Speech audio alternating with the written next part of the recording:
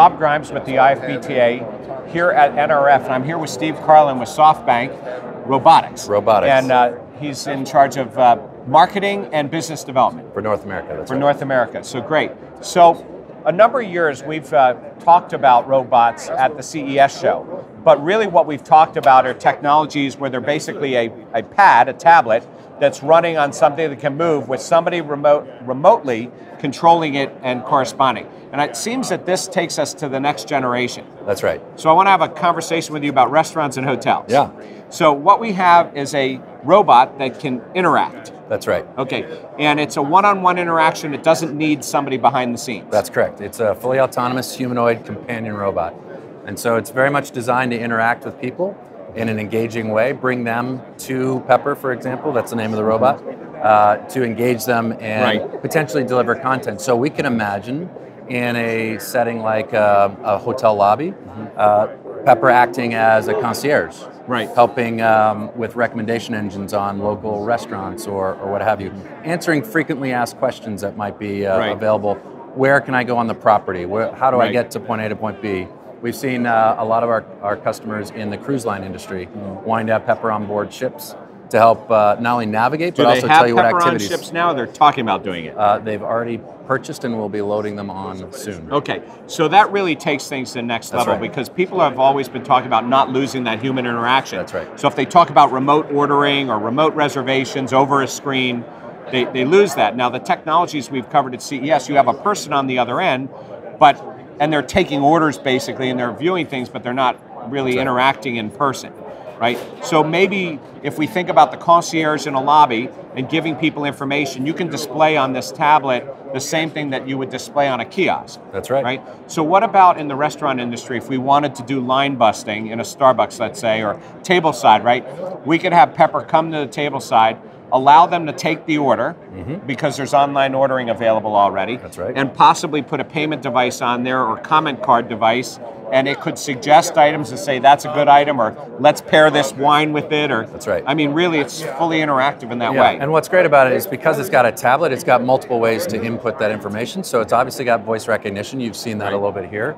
It can visually recognize you, but it also has an input on the screen. So it can augment that conversation by showing the sundae, right, and enticing you. Maybe that's really what you want, up high, right on, Pepper.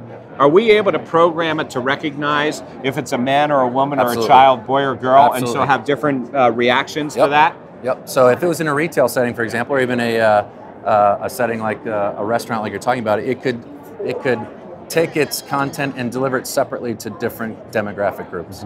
So one message to the parents and maybe a different message to the kids. Right, well they've talked about that for years with kiosks, being able to recognize who's in front of it and entailing even digital signage. That's right. They've talked about the same thing, but what you're talking about is really doing it right at the place, but actually having Pepper acting as a person interacting. Yeah, and I think that's a key differentiator that we're talking about is this will engage you in a way that a passive kiosk never could.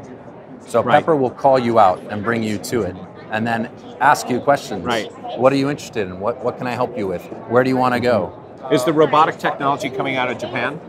Actually, Aldebaran was the original company that designed the robot. It's based in Paris. In Paris. So I've covered some robotic technologies that come out of Japan where they actually look like humans. Do you want Pepper to look like this long term, or do you envision it sort of looking like a person long term? Well, again, the use case for this was to engage and interact with people, and so you want that to be facilitated by its design. And so we very specifically made it, if you will, cute. Right. Because it's more engaging that way. We made it the height it is because kids can come up to it and not be thrown off. Right. We definitely do not want to enter into what's called the uncanny valley, which is when it gets to be too close to looking like a human. Right. That it's actually off-putting. So the design was very specific. Right. So is this available for sale now? It is available for sale now in Japan, soon to be North America and Europe. What's the price point? So if we were to translate the price point for a business-to-business unit from the Japanese market, we could foresee it being in a business for, call it $500 to $600 a month.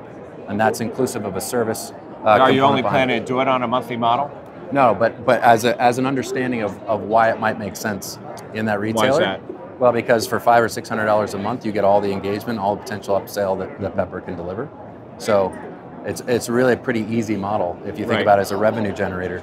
right? Right. Well, it is. It's an extended revenue generator. That's right. I could see a number of things. You could also have this if in a non-movable situation, you have it at the drive-through. That's right. You're doing things like That's that right. as well, right? Yeah, we've definitely talked about versions that wouldn't have wheels and allow you to be stationary. Well, which would make a lot of sense as a greeter or something. But the wheels, makes a lot of sense too. So how is Pepper actually getting around? Nobody's moving Pepper, That's right? right. So it has directional wheels on the bottom, and it's being told how to move based off where the sensors are picking up. right. In But this if I case, want sound. Pepper working a station, Right. a set area, how do I define that quadrant of space that I want? I don't want Pepper to go all the way across the room. It's not programmed, at least in this setting, to go move around the room. It's programmed to spin in place. Right. So if you don't want it to do that, we don't program it to do that. But if I wanted it to move and recognize that there are tables, or recognize that there's a front door, Right. are you able to do that?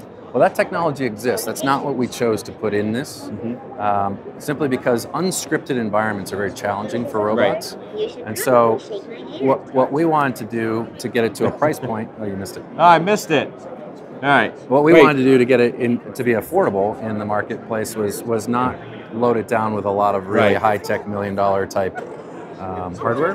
Though, you probably saw at CES, LiDAR, which is one of the main systems that a robot would use to Right. move through its space, the costs are coming way down very soon. Right, well, so it'll more, change more over to come time. on that. It's more on the concept. But you are already looking at hotels and restaurants. You said Absolutely. cruise ships, Hospitality is something going to be in a that. really important vertical. Well, to because us. they want to have that interaction That's with right. somebody, right. and they're afraid of losing it, and especially as they go to mobile applications, you could have the mobile application, the person can go ahead and meet you. Right. It wants a hug. A hug. So let's give it a hug. Come here, Pepper. Aw. Isn't that nice? Oh, there you go. Yeah. I think the opportunity to engage and create an environment and experience that your viewers would be Right. interested in is what Pepper's really good at. Right. Mobile is great. It's got a lot of ease of use, but it's very impersonal as well. This tries to kind of marry the both, right? Well, that's great. Well, look, we appreciate your talking to us it's our about it. pleasure. And there's clearly some applications here, and it's always good to see this outside of the industries we work in, to see right. it somewhere else, because then you can apply it and get it to go. That's so, right. Great. Well, thank you very much. There you go. Thank you. Cheers. Great. Cheers. you. Thank you very much. Rob Grimes for the IFBTA here with Pepper at the NRF show.